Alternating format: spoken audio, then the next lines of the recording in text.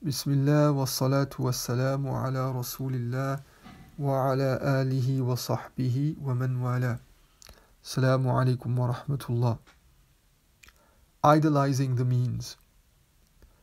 Allah is the cause of all causes, the originator of means and ends. Nothing exists except by His will and power. This belief is a necessary truth of His divine unicity, tawhid. We seek nearness to Him by surrendering to His prescriptions and proscriptions and actualizing them in our lives. This striving is our worship, ibadah. Without practical surrender, internally and externally, our protestations of divine love are hollow and meaningless. Our striving is necessary, but it is not sufficient. Even as we strive, we must never lose sight of the fact that any change and movement within us or in the world are by Allah's will alone. As a prophetic text teaches, whatever He wills will be, and whatever He does not will never be. It is in our nature to forget this reality. As we observe the positive consequences of our striving, we begin to attribute those results to our effort. We perceive that we are the cause of the effect, especially when the effects are pleasing to us and come in quick succession. Through this perception and experience of cause and effect, our hearts, qulub, gradually attach to the instruments of our action and detach from their awareness of the one who created them. This leads me to construct an intrinsic and inherent power within those means.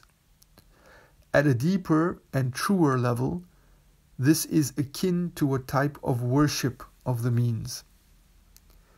An indicator of this disease within me is that I become very frustrated when I don't achieve what I work for.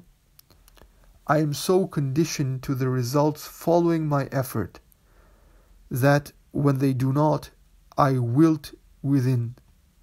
Anger, anxiety, resentment, doubt in the divine, and even depression. Were I unattached to the avenues of my action to begin with, I would have found tranquility whether the means produced their intended outcome or not. I would have found tranquility in the divine, the real, the permanent, and not in the vicissitudes of the finite. In instances where I am blessed with talents and successes, and when I do not pay enough spiritual attention to the reality of the divine power and will, I will attribute my talents and successes to my ability. This is the disease of self-admiration or vainglory, ujub. I become infatuated with myself, self-centered, and veiled from the giver of the bounties himself. No matter what my accomplishments are, I am and will always be in a state of destitution to the divine. My reality is utter poverty on two counts. First, my essence before my creation was non-being. And second, I am in need of divine sustenance in every moment of my existence.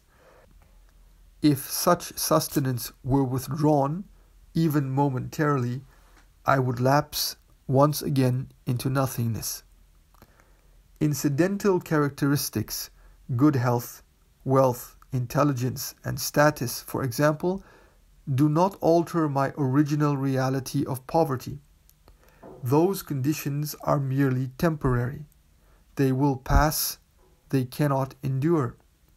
Tests and trials, as we are reminded by our saintly scholars, are there to remind me of my essential poverty and indigence to the divine.